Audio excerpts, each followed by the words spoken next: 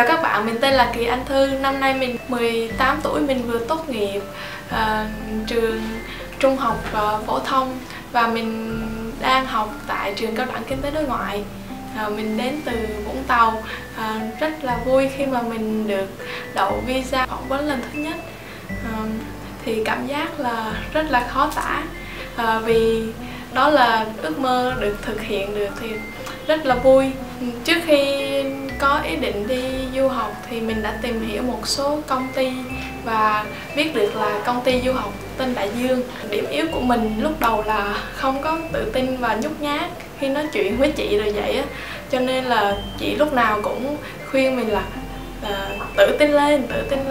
Rồi bên cạnh đó thì trước khi đi phỏng vấn thì mình được học ở lớp của anh Khôi.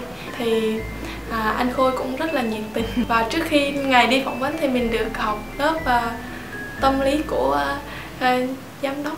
Anh đó rất là vui tính và tạo cho mình một cái động lực để đi phỏng vấn với một tinh thần tốt hơn.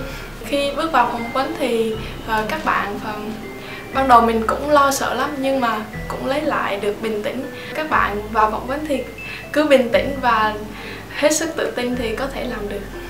Và mình muốn nói là mình cảm ơn công ty du học Tân Đại Dương đã hỗ trợ mình trong việc làm hồ sơ du học.